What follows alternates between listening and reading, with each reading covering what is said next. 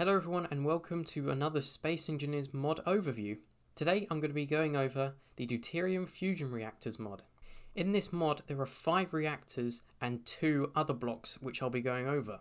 For the visual overview I've only placed down one of these reactors because they all look the same, just with varying levels of power. So as you can see, this design is really cool. There's a lot of detail here. I haven't even turned it on yet because there's another element which I'll show you when it's on. But as you can see, there's this nice glass effect, kind of more of a frosted kind of texture to this glass, and it looks really cool and it's see-through. There's a control panel on this side, and as you can see there's these pipes going in, and it's these, I guess, these are kind of pistons in a way. At the front there's a conveyor point. Both sides of this reactor are practically the same functionally and look-wise. Now I'm going to turn this reactor on just to show you what this looks like.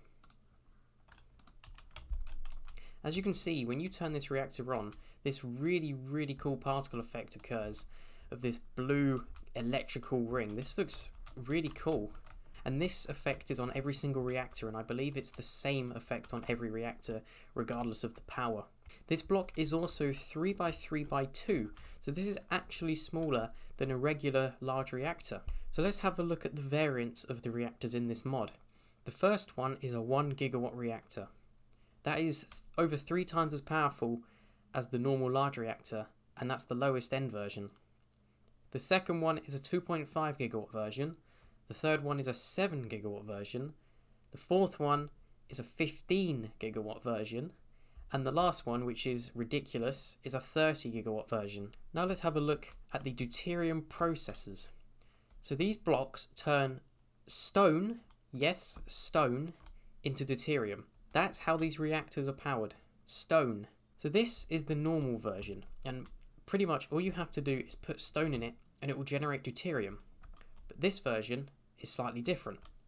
With this version you can put stone in it, and like an assembler you can queue the amount of deuterium you want. This is just a normal deuterium processor, and I'm going to demonstrate it turning into deuterium. This is regular stone. As you can see, it turns it into deuterium. And this is put into the reactor. And that is all this mod uses. That is all these reactors use. Now, bear in mind, these processors generate a very small amount of deuterium. So I think for every 3,000 stone, it generates about 0.3 of a deuterium container, which isn't a lot when you use the higher end reactors, but for the lower end, it's actually alright. So the 30 gigawatt reactor uses much more deuterium, so you may need multiple deuterium processors depending on how often you're using it and how much power you're using. If you're using it at the full 30 gigawatts, you're going to need a lot of stone. But that's fantastic, although maybe a bit overpowered, because uranium is hard to find, and if you can just make 30 gigawatts max with stone, that might make it unfair for some people. When paired with a mod like the defense shields, these reactors are fantastic. There's always a power problem with shield mods, with the shields not having that much power to work with the in-game reactors in vanilla. So adding a mod like this, or the azimuth power mod, really increases the power of the shields by a tremendous amount. I believe a shield, if you place a 30 gigawatt reactor down, depending on the size of the ship, it can be about 100 million hit points in that shield. These reactors can also be used on a small grid scale, but the power is scaled down. So the least powerful reactor in small grid scale puts out 20 megawatts. The second smallest is 45. The third is 75. The second best is 150, and the best is 210 megawatts. 210 megawatts on a small grid is nearly as much as the large reactor. However, the disadvantage of the small grid versions is that you can't put a processor on a small grid. They just are not available.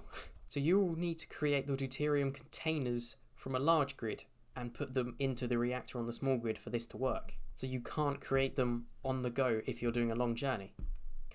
So that concludes my overview of the Deuterium Reactors mod. This is an absolutely fantastic mod, and I would suggest to anyone who uses shield mods and other weapons mods like the directed energy weapons mod, do try this out, because it's great. But not in vanilla, because this mod because you can generate so much power with such little resources. I think this is too overpowered for a survival vanilla world. If you're using a weapons mod with weapons that consume a lot of energy, and a shield mod with shields that consume a lot of energy, I think reactors like these are fair. But in a vanilla world, when you can generate a megawatt with not much stone, I think that's a bit too overpowered. Let me know what you think about this in the comments below. Thank you for watching. Please like this video if you enjoyed it, because it does mean a lot to me, and consider subscribing to this channel. So thanks for watching, and I'll see you in the next one.